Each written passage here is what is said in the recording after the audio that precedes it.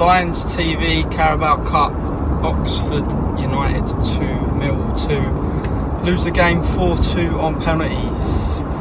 Don't know what to say, to be honest. It's laughable, isn't it? It's typical us, isn't it? It's a joke, mate. Absolute joke. Like, we was all thinking about the positives to come out of that game. Like Malumbi had a good game. Danny Varson scoring a couple of goals. McCarthy, there was a few players Billy that Mitchell had a tonight. decent game. The second goal was great football. First goal was good finish. Malumbi had a great game. Yeah, we had loads of positives taken out of there. Like Joe said, me and Joe was having a chat on the way back to the car. He said it was just a nice, professional, comfortable performance. And you expect to come out that game and go, yeah, we did what we set out to do tonight. Professional performance, played well. How we've come out of there losing that game is beyond me.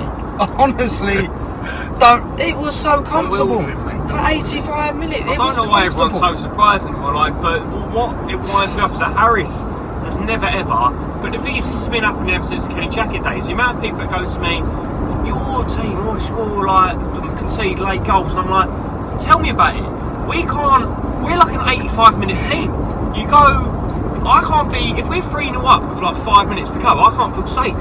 Like, honestly, because you know a team will always, because I said to Dan, I said, they'll get a goal out of nothing. I didn't expect them to equalise because we looked so comfortable, but I don't know if it was a penalty or not, but it was just, nothing surprises me anymore. It happens too often, but what winds me up is that Harris never really nails down on it, or it happens all the time. Right? It happens. But it's a tough one tonight because you can't moan at the play because it was a good performance. Up to about the 86th minute. We just let it go. That last 4 or 5 minutes, it was like unbelievable because we was in cruise mode for 86 minutes. We should have got the third. I honestly thought we was going to get the third. I thought when they scored their goal, I felt like we was going to get another goal.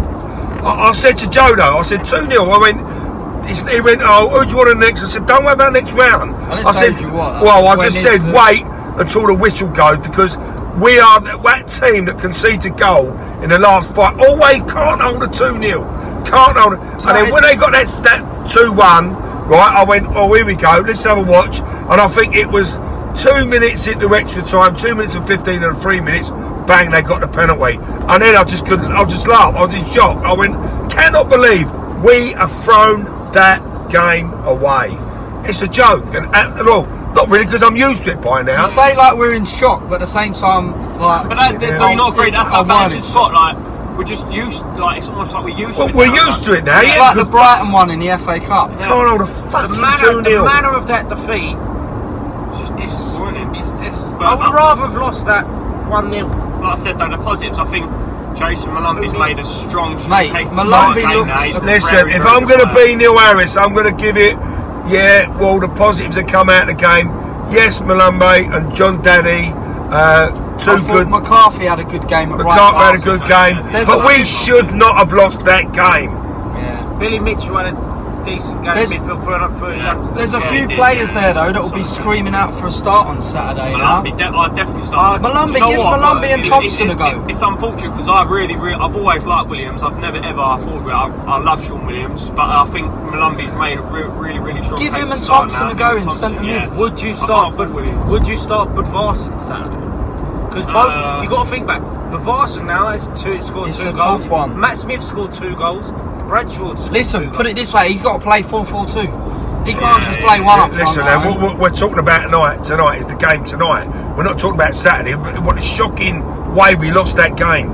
The shocking way we conceded them 2 goals in the last 5. How many times do we do it? How many times? There's a bowling alley next to the ground. I feel like one of them Skittles have been hit with a bloody bowling ball. Right? That's what I feel at the moment. I'm still in shock by it, but laughable. Yeah, if I'm going to play the Neil Harris card, all the positives that come out of the game, like you just said, the 2 boys we talked about, yeah? Brilliant. All right, I'm going to give you another positive on that Malumbi guy. It's great to see a player that wants the ball for a change. Great to see a player go up. Covered every blade of grass. But it's great to see someone go up from a throw and go, give me the ball. That's what I liked about the fella. He was here, there and everywhere. He was man of the match, without a shadow of a doubt. Yeah. He's got to start. Start him and Thompson together. I've been saying it for ages. Just start them together in the league. Give it a go. We're waffling on a little bit. I think. Yeah, nah. I think we're waffling on a little bit. We're all shocked. We're all disappointed, and just bewildered. Just can't believe that we threw it away. Just cannot believe we threw it away. 2-0 and we fucked it up. As the Oxford United fans reminded us, 2-0 and Connor's right, we fucked Concentrate it up. on Saturday now. Anyway, we travel all around the country to follow our team. Gutted, depressed, all the fans, gutted for everyone. Cannot believe we threw it away, but Roll on Saturday. Roll on Saturday on the next one, and who's going to say it? Come on, you Lions. Come on, you Lions.